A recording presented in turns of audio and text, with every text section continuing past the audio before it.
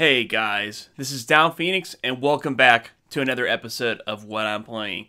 As you see here, we are playing the phenomenal, the seminal, the legendary game itself, Resident Evil 4. Arguably the best Resident Evil game in the franchise. And of course, everybody's got to have their favorites, right? But Resident Evil 4 is one that is a time-honored classic in the series. This is one that people will fondly remember for years to come. This game had changed the shape of what would become of the Resident Evil series in a big way, because prior to this game, we had the games, of course, that all had the classic fixed camera perspectives, and you had a lot of limitations over the gameplay itself. Resident Evil 4 really opened things up because it gave us huge open environments that we can explore in, and we get a lot more freedom of movement. There's just a lot more going on here than there was in the previous games. So that is one reason, naturally, that this game was such a big success. I guess I already killed the enemies off in this area. I don't know why, but I suppose I saved right before? I don't know. I had a whole bunch of saves, as you can see. I beat this game. I decided to beat it offline and just have a go at it, you know, and just get through it so that I can play this episode. So go ahead and insert our lock key thing, of course. That's really weird that I would have saved right beforehand, but I guess I kind of freaked out and thought maybe I won't get a chance to save or something like that. So yeah, of course, like I said, you've got the big open environments, which we did not have in the previous games. Not to mention the openness of the controls, the fluidness of everything. I mean, you still have a little bit of stiffness. I think that's just to kind of intentionally add a little bit of that element of tank controls, but it plays a lot smoother than the past games. And so it's really not hard to see why this game has aged so well, even though it may not be the best playing RE game by today's standards. You know, it still plays really nice. And I just can't really recommend it enough. I really can't, people. This is a good one. This is a very good read. We're going to see if we can get that little mask there. Just we're going to have some enemies coming up that we're going to have to deal with, of course. So go ahead and shoot them up, and then of course we can do that little kick maneuver to stun them and do some extra damage as well. Really great.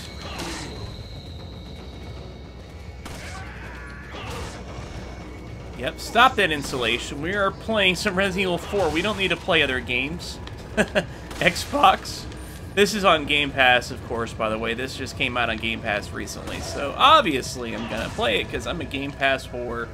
I love me some Game Pass. But anyways, I was really wanting to play this game again anyways. It's been a while. It's been, I think, 2011, I believe it was, when I last played it on the PlayStation 3. And before that, of course, I played through it on Nintendo Wii, PS2, and GameCube. So I've played a lot of Resident Evil 4 in my times, and I've enjoyed it every little bit since. This is the longest, of course, that it's been since I've played the game. But, you know, I just always have to revisit this game. There's just so much going on here in a really good way. So we got this nice little dynamic maneuver, or can't, yeah, because I accidentally got up at the last second. Let's go ahead and combine these, because I've got a yellow herb as it is anyways, and expand our health. So let's go ahead and get those guys again. There we go. That's what I wanted to do. Just blow those guys in the smithereens. But you gotta watch out for the bear traps, of course. The deadly bear traps that just happen to be everywhere. You can, of course, shoot them, or you can use your knife, which is what I like to do so I can conserve my ammunition, because it's kind of waste to use my ammunition for something so basic and bare bones. But I digress. we just got this one last guy to deal with here, and we just gotta blow his head off and I'll do the trick.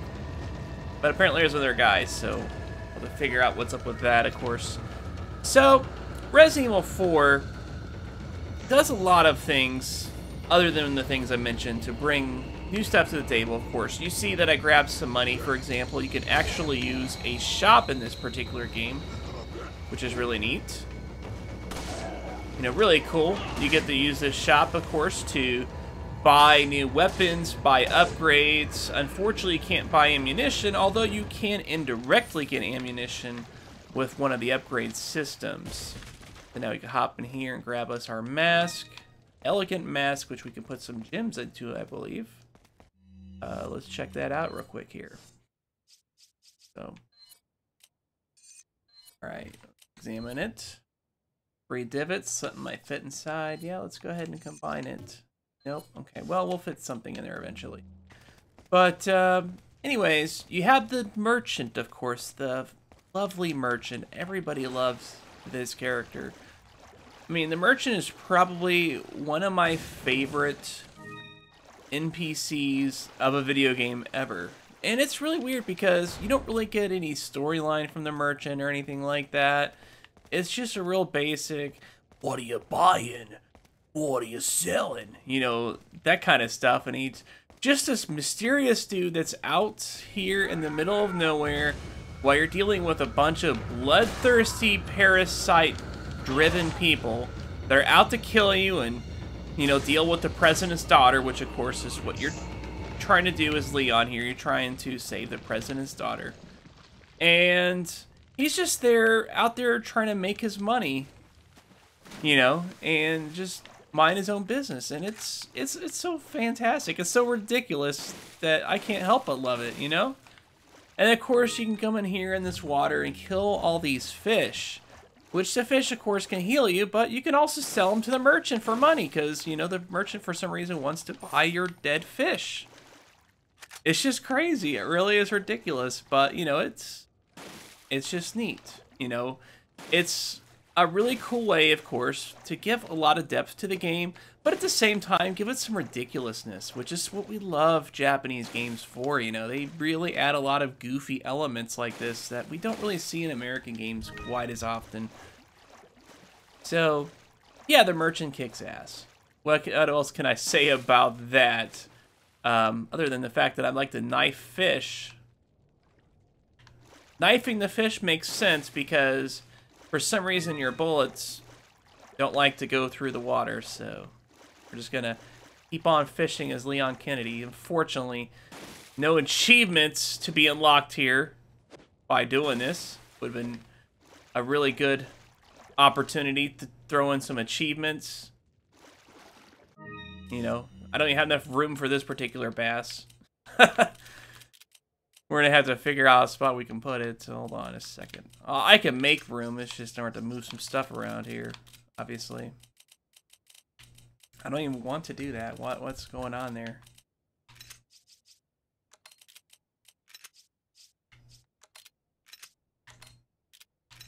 All right, I think maybe we can get the fish in there now. I'm pretty sure. Let's try it. That's a big-ass bass. But yeah, just ridiculous. Just ridiculous. And fun, of course. I don't even have room for you, fishy. So you get to stay. Or I guess I could reload my gun. And I guess you get to still stay. But one of the things that's really great about this game, of course, is the variety of environments. This game has a ton of environments that really make this an epic adventure. Because, I mean, obviously with other Resident Evil games, you do go through various amounts of environments. And, of course, Resident Evil 5 goes through the same basic formula. I love Resident Evil 5 too, don't get me wrong. That's an excellent game as well. But it doesn't have the same magic as this, if just for the mere fact that, well, we've already had the game, you know? We've already had a game that did this. It's called Resident Evil 4. You know, so nice try, Resident Evil 5, but you're not doing anything new. You're doing the same thing, just in a different area with different characters. But I digress. we're going to go ahead and cut off this save here, because I'm just kind of showing off some gameplay, just showing some different segments of the game, so you guys can kind of get a nice little vibe for what we're doing here, of course. Here we are. Gonna skip much further into the game. This is chapter 4-1. I have plenty of inventory room here. Look how much more inventory space it is here. Here is a lovely merchant, just like I was telling you guys about, where you can buy your weapon upgrades and everything like that. I guess I must have already done that because I have no money. But let's go ahead and move on to another area. Apparently got some weapon ammunition. So at this end of the segment, I just dealt with this really crazy little boss enemy that you have to deal damage to by using liquid nitrogen tanks. But, you know, I have a good variety of weapons here. I've got a revolver, rifle, shotgun. Got a machine gun, of course, which the machine gun I was never originally much of a fan of because of the fact that it doesn't do a lot of damage. But the machine gun is actually highly useful, as I realized with this particular playthrough, and it's actually became one of my favorite guns, just because of the utility purpose of the weapon, of course, especially if you like to go in and do the melee attacks like that. Very handy. And, you know, at least for the lower level enemies, it does more than enough to stun them. So if you need to do the melee attacks, or if you need to get away or something like that, it's a great way to deal with those types of enemies. Then we're going to go ahead and run down through this mine here. We've got these enemies that are acting like they're going to come and attack us, but we're not going to really let them too much. I mean, we'll let them as much as we have to, obviously. There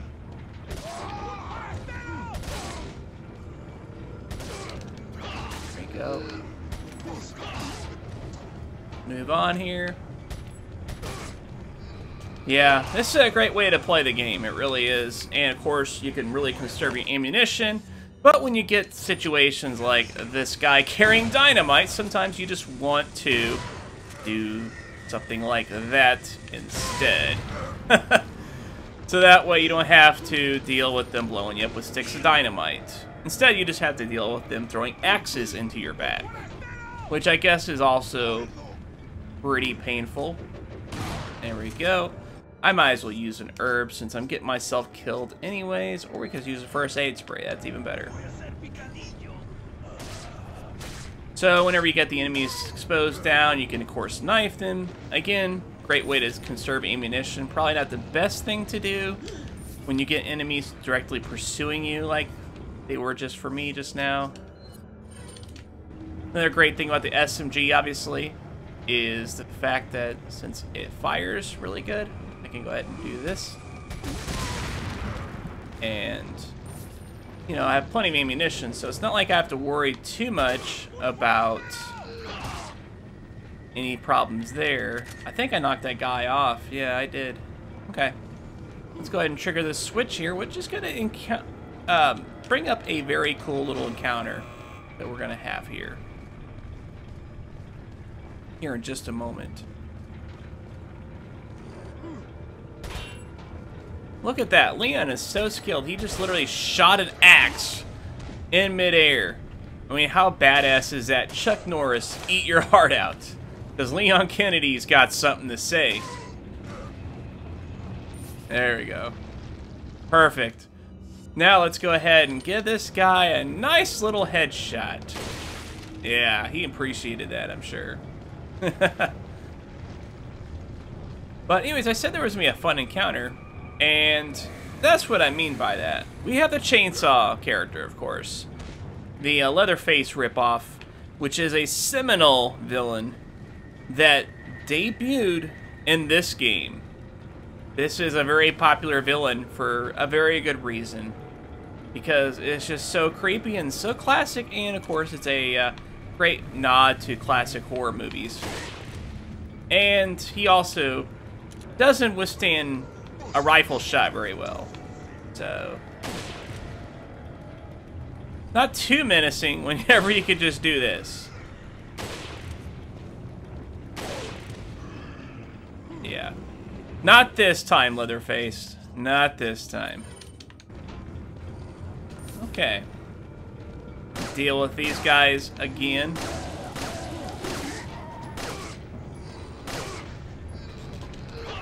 Take them down the stairwell, of course.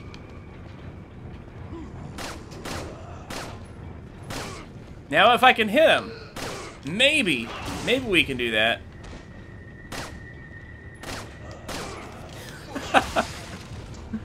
Yeah, it gets pretty intense, it really does.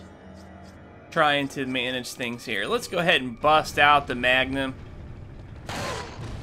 Powerful enough to shoot through enemies. And obviously does plenty of damage as well. Not to mention Leon just looks fashionable. This gun here. I can't unfortunately get a front shot of him. I would love to, but just trust me on it. He looks good with this huge ass Magnum. I think you guys take my word on that though. So let's go ahead and pop over to some more action in Resident Evil 4. Actually, this time we're going to go ahead and go to the main menu, and I'm going to show you some of the different modes that you can have in this. Because when you beat this game, you get all kinds of extras. You can replay the game through in New Game Plus. You have all kinds of extra optional campaigns, 2 to be exact, as well as the Mercenaries mode, which is really fun. The Mercenaries mode allows you to rack up high scores. Basically, you try to get as many kills as you can in an allotted time, and you kick as much ass as you can, and you just have a good time. That's all there is to this mode.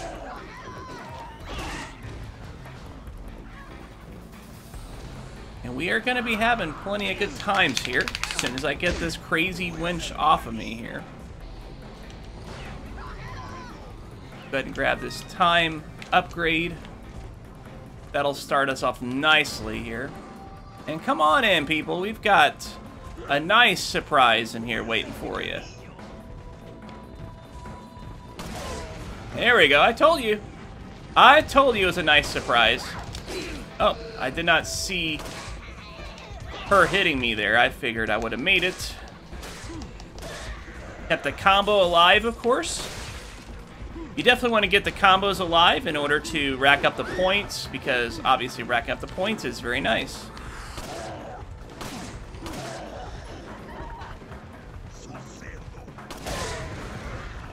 Alright, let's go ahead and bust out the shotty. Too hottie. Got the chainsaw character, of course, coming after us. Jump over, yes, so we don't accidentally get ourselves killed. Oh shit, the chainsaw lady's after us. Don't want her to deal with us. So yeah, just a lot of good variety to really irk out this game as much as possible, you know. Resident Evil 4 is a game that keeps on giving for a long time. And of course I got myself killed because I really wasn't paying attention to my health, unfortunately. But that being said, it's a fantastic game. Now I do have a few flaws that I want to point out with this game, of course. For example, this newer version, this updated version of the game, is still based on the same assets that the original GameCube one was on. So we don't really get any bump up in textures or anything like that, which is kind of a shame. It does look better, of course, but it's not a huge difference. I mean, if you're stuck with the GameCube version, just probably stick with that, honestly. Unless you want the additional content, because some of the additional content that they have was not available on the GameCube version. It was available on the PS2 and later versions instead. Now, the Wii version is a really great way to play because it has excellent motion controls.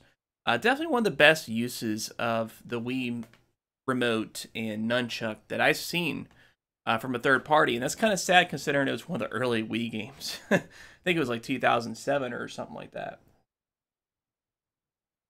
And it's a shame that we never had another version that used motion controls like that. It would have been great to see that on the PlayStation Move or, you know, something like that. You know, we've got the PSVR. Let's get a VR version of Resident Evil 4. What are you thinking, Capcom? You guys already did it for 7, right?